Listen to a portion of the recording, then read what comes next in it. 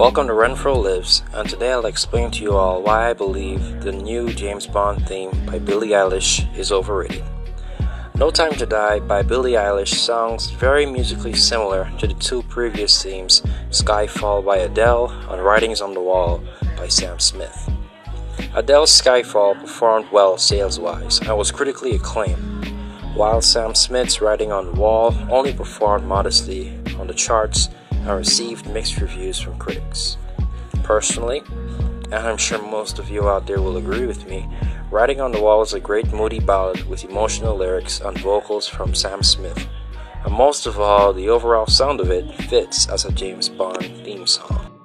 I can understand why we have this trilogy of moody James Bond theme songs, because that's the atmosphere of the films themselves. But what separates the first two from the one that we have right now is that those songs are good and sound like James Bond songs, and Billie Eilish's No Time to Die isn't any of those things. It just sounds like your average Billie Eilish song.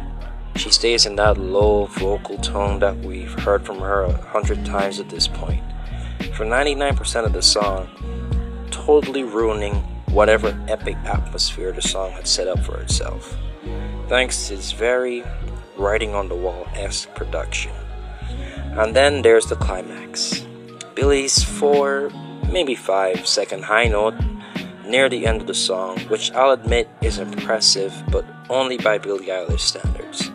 If anything, it made me dislike the song even more because it gave us a glimpse at what the song could have been.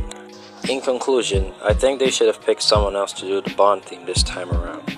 Billie's overall performance isn't powerful enough, and the production is way too similar to the past two Bond themes to stand out at all.